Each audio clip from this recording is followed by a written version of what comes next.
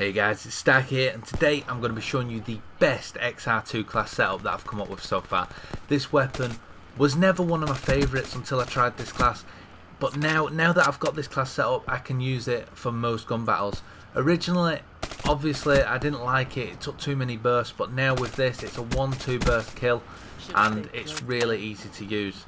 So as you can see, I've chosen to have the ELO sight on it. Now this is only because this helps me with those head glitches and the very long distance kills.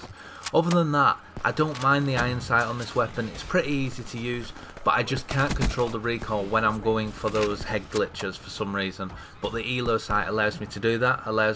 It feels like there's a lot less recoil, and then allows me to get that kill. So as for the rest of the attachments on this weapon, I've chosen rapid fire, the most important attachment on the gun. This dramatically increases the rate of fire on this weapon. It feels so much different to the normal weapon, and that is what makes this weapon better than the N8 in my opinion. It absolutely smashes all assault rifles on distance other than the Shiva. So if you want a burst fire or automatic weapon that is amazing on distance, then this is the one for you with rapid fire. Now the next attachment that I've got is quick draw. The reason I've chose this is so that I can aim down sight quickly. I feel this weapon isn't very good at close combat, so the quick draw is going to help you aim down sight your opponent quicker, but every now and then, just like that, you're going to have to rely on the hip fires and hope that you get them. And then the last attachment you're going to run is stock. Now this is just to aim down sight and strafe left and right quicker. It gives you an advantage over anyone camping, anyone head glitching, because you can just strafe around the corner, fire your shot and get back to cover quickly. Very good attachment to have and works very well on this class.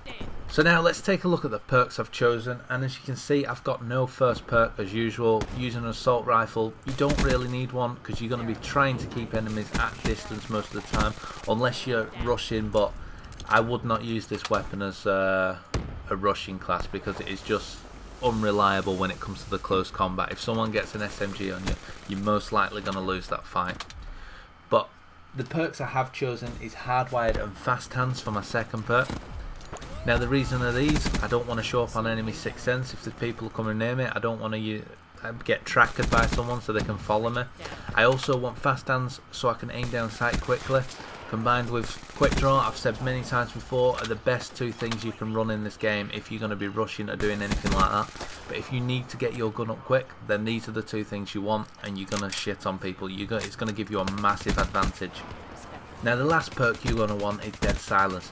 Now this is for relocating position. When you get a kill, if you're moving onto a new area, you've not been there, then you want to have the advantage when you're running in there, in the way that you don't want people sound whoring you and stopping your score streaks, because this weapon, it will help you get those, but as soon as you get some close combat, if you get people rushing you, it's going to be a lot more difficult if they're getting close.